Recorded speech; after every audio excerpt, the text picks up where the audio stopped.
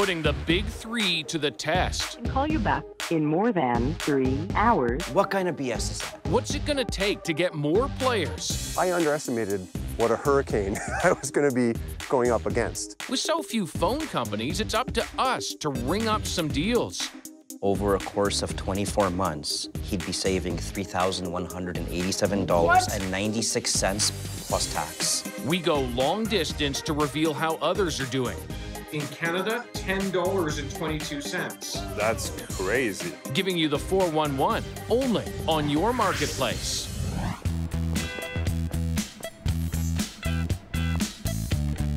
These three Canadians are looking to slash their sky-high cell bills. Jeff Scott's trouble is with Telus, Deborah Prenger's singing the blues with Bell, and Steve K, he's ready to rumble with Rogers. Come on in, everyone. Thanks very much for helping us out today. Here to help them, veteran negotiator Mohammed Halabi. You're actually a professional cell phone plan negotiator. Yes, This is what you do for a living. For a living. And you've done it for years. For years. That's why I've lost my hair. Today, it starts with our own call center, our testers taking on their telco. Let's start with a little bit of your backstory. I'm with Telus, and I pay $108 with tax. And you're paying more than you want. Yeah, absolutely. Deborah, I'm with Bell, and I pay an average of $438 a month. come again. $438 a month. There's myself and my 2 university-age kids are also on the plan. Steve. I'm with Rogers. I have 4 lines, and I pay about $412 a month. We're just paying for a lot more service than we need. Canadians pay some of the highest cell service prices in the world, handing the big three billions every year. Why is Canada so expensive? I'm a real estate agent in Toronto. My cell phone is my life. But service isn't always great. We would simply like to get what we're paying for. I have to complain every single month. I pay $110 a month with poor to no reception. And that's driving discontent. I think most cell phone servers in Canada are severely overcharging. Where's the competition? It's been a day of being in the dark for Rogers customers. When the Rogers outage left a quarter of the country cut off, when one thing goes down, it kind of all just collapses. About the only call getting through was a wake-up call. They have alternative and they have choice. Do you think Canadians have alternative and choice in this marketplace? Very much so. And you're saying that with a straight face? Experts warning too few players with too much power and not enough competition made the blackout so much worse. We had all of our eggs in one basket. We took our home internet to Bell and kept our cell phones with Rogers because we didn't want that to ever happen again. Now Steve's asking Rogers for a better deal. I just want to transfer my phones over. And we're asking, how do we all get a better deal? And who's blocking calls for it? I really want to get my mobile rates down. I'm just wondering what you can do. Our testers start with shopping online. $50 for additional lines, which is good. Now, they're calling up the little competition there is to see if others can do better. Call will be recorded. Steve's first up. Remember, he's with Rogers. Thank you for calling Telus. But he's giving Telus a try. See how quickly they answered the call? Mohammed says this kind of speedy service often goes to potential customers, not loyal clients. That's 1 minute and 38 seconds. Minute and 38 seconds. Wouldn't it be beautiful if all customer service was like that, right? I'm interested in switching my phone plan over from Rogers. Mohammed thinks Steve could cut his bill in half if he says the right things. He should be asking them, what is the best price you can give me for a 20 gigabyte plan or 30 gigabyte plan, right? Something more tailored to his usage, right? Right now, my plan includes 135 gigabytes, but I don't need that much. That's where I would stop. So I found some plans and some offers. All right, what do you have for me? 5 minutes in, and the bargaining begins. Which would definitely help you to get some savings today. Let's get to the number. Let's get to the number. Come on. But to get to that number, another 10 minutes and a whole lot of details will spare you. $230. Yeah. $230. 230. Let me just figure this out. 230 for all 4 lines. So that is 30. Of your current bill. We can see that he can literally save, almost $200 a month. By switching. By switching. Can he now convert that offer from Telus to a better deal at Rogers? And is this really what it takes? We're calling up a guy who knows all about trying to create competition. Hi, it's Anthony here. 13 years ago, entrepreneur Anthony Lacavera offers Canadians a radical alternative. With real unlimited plans, no term contract. Wind Mobile. Fees. Wind. True mobile freedom. Wireless networks are as important as roads to the future of the Canadian economy. Wind doesn't offer cable, internet, or landlines like the big three. They don't want you to cut the cord. They want you to stay on your cable service, stay on your home phone service. But Wind's devoted only to cutting cell costs. Doing so, he says, pushes companies to lower their prices too. Anthony. David, good to see you. Good to see you. Man? Yeah. Let's take a look. All right. What's going on here with 2 towers, same site? Well, unfortunately, Canada is one of the only countries in the world that hasn't figured out how to share towers. Not sharing can drive up costs. They were required to share towers with us. We built 1,564 cell sites across the country with Wind. We shared 1 tower successfully. One.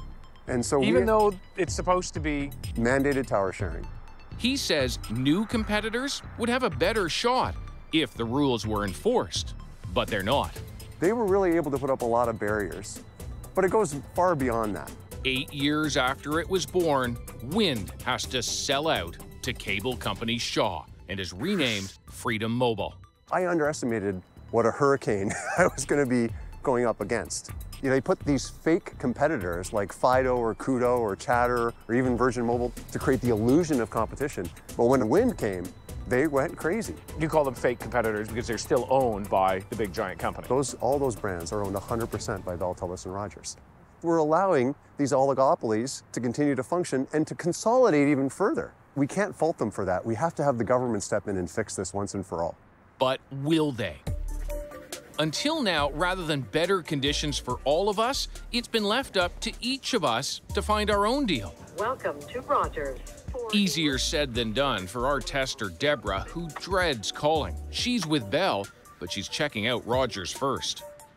Hi, oh, you see how quickly they answered? Seconds. This is why I've lost my hair. This right there. And just like Steve, as a potential customer, her call is answered in less than 2 minutes. I was wondering what Rogers is offering right now in terms of... we have amazing deals. Steve's also trying for a better deal, calling Rogers, where he's been a customer for almost 20 years. We can call you back when your call is next to be answered. Look at the wait time. Let's see, 30 minutes? In more than 3 hours. 3 hours, oh my God. What kind of BS is that? 3 hours? So who has 3 hours on a Sunday, right?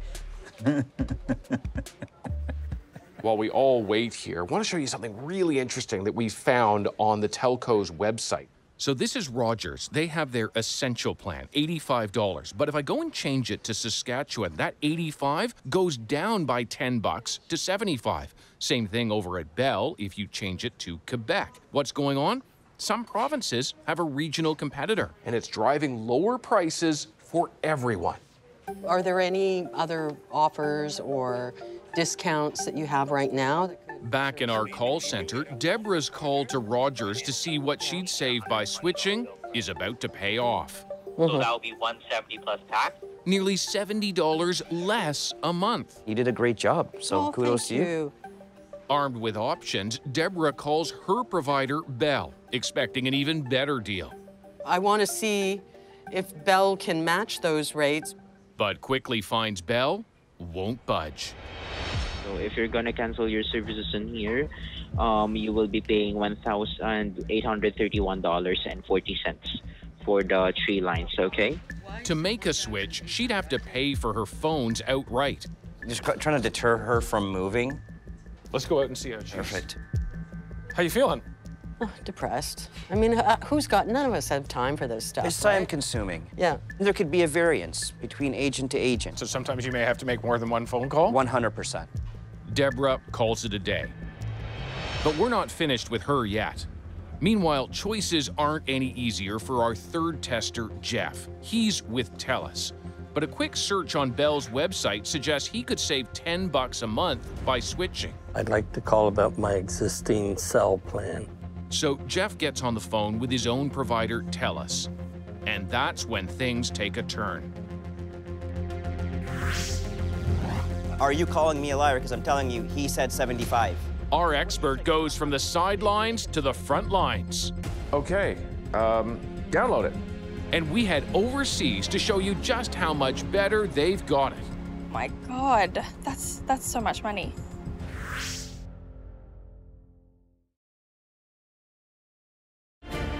This is your marketplace.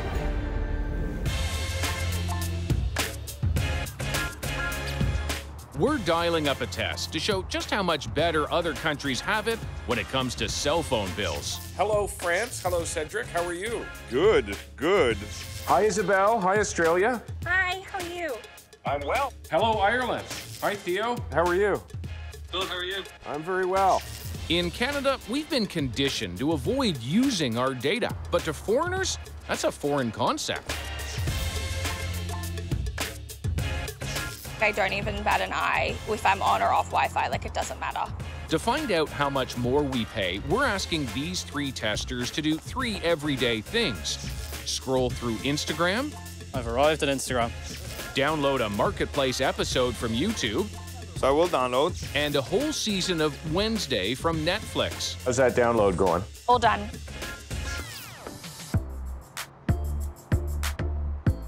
We're gonna calculate how much data you used, and then we'll compare that to how much the same kind of task would cost here in Canada. Canada is often compared to Australia. Big country, small population. Our cell companies say that's one reason why our prices are so high. Can you start by turning off Wi-Fi and turning off your battery saver? Yep. They also say Canada has many more towers. Still, Australians enjoy lower rates. Okay, and we'll set the timer. Okay, great.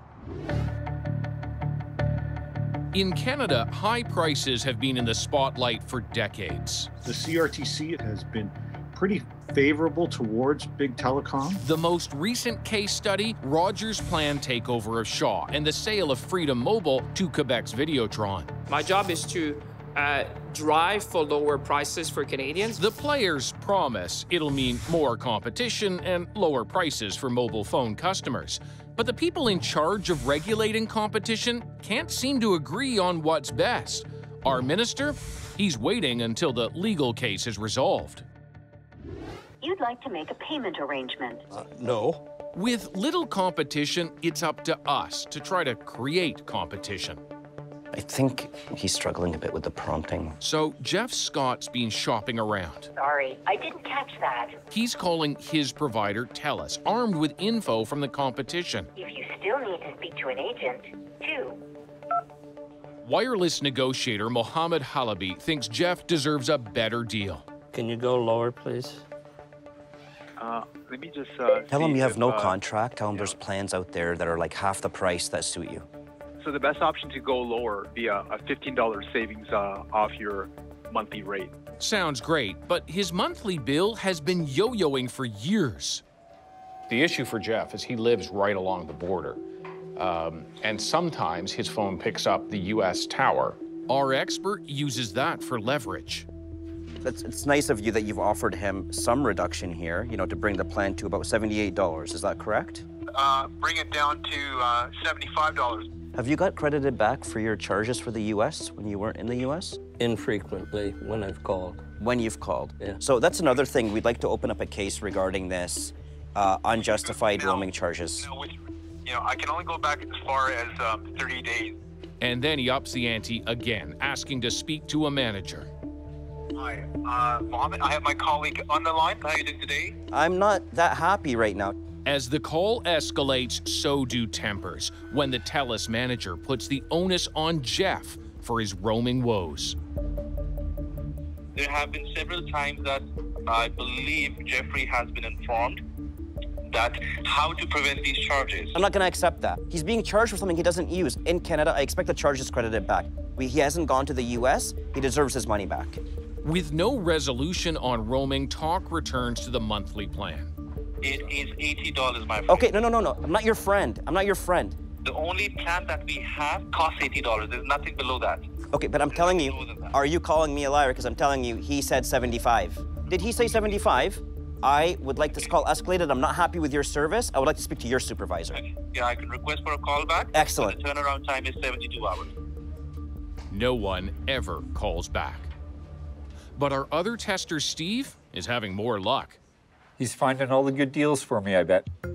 His 3-hour wait with Rogers ends up way less, and so is the offer he's hearing.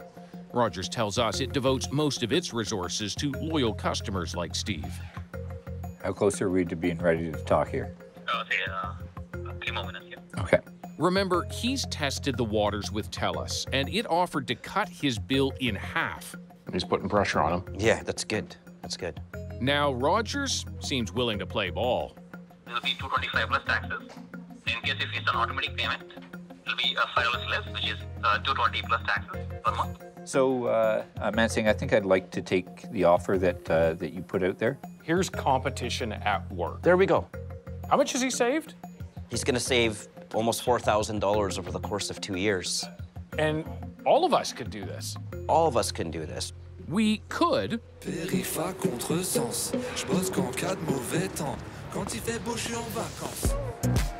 But in other countries, there's no need. Consider across the pond, where Parisians don't have to demand better prices, they're just lower from the get-go. All right, if you can search CBC Marketplace inflation.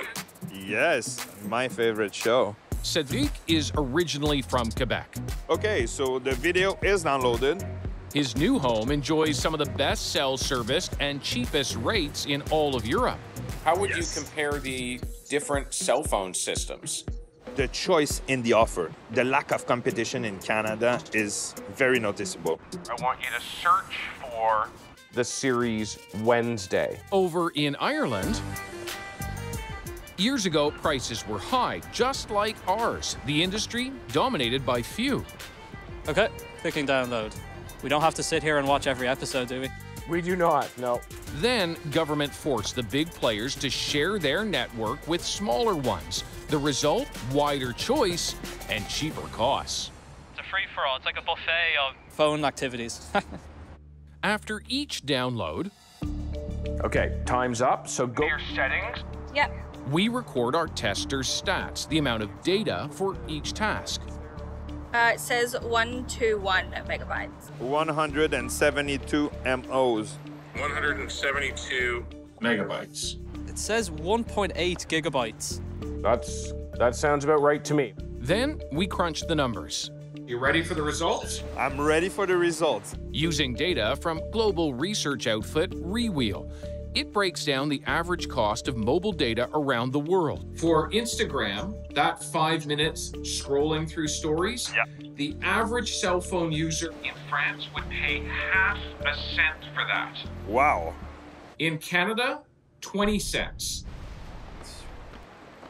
That's crazy. That's over 20 times. More than 20 times. That download on YouTube, for the average Canadian, $2.36. For the average Irish user, 5 cents.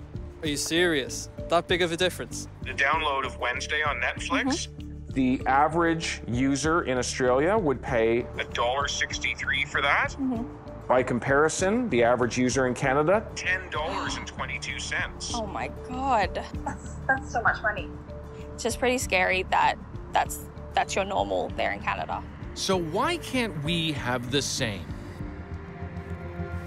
Telus won't talk. Bell and Rogers send us to their industry rep. The Canadian Wireless Telecommunications Association says prices have been declining and operating costs are higher here than other countries. They also dispute Rewheel's conclusions. With such a disconnect between companies and customers, What should Ottawa do about it? Why has nothing changed? It's political will. That's next.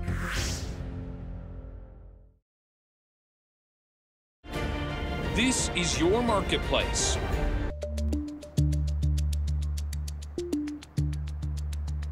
After all the calls, there's still little competition among Canada's cell companies, and we're paying the price. So what could the feds do? We are right in here. New Democrat MP Brian Massey says the big three have had it too good for too long. How politically powerful are the big three? Very powerful. It's clear. I mean, they're the #1 lobbyers on the Hill, and they basically have a revolving door. And when the feds try to take action, it falls short. They finally did some carve-outs for smaller players so that they could actually get into the market, but then they haven't protected them after that, so they get gobbled up by the big incumbents later on. So even when we've opened up to actually try to create competition, we never followed through. Why has nothing changed? It's political will. At the end of the day, we need to have a stronger consumer protection model, and Canadians are just waking up to that. The buck really stops with Industry Minister François-Philippe Champagne. He says the feds are working for affordable service, but acknowledges more work needs to be done. We ask for an interview. His office says no. Meanwhile, Jeff Scott's still waiting to hear from Telus. And Deborah? She takes Mohammed's advice and calls Bell again. This time, a different agent gets her a better deal. $55 less a month. I would hope that the cell phone providers pay attention to this and take action themselves and start, giving better options for their existing customers, especially, who have helped make them to what they are today. The more we can educate Canadians, I think, and the more people understand that this doesn't need to be this way.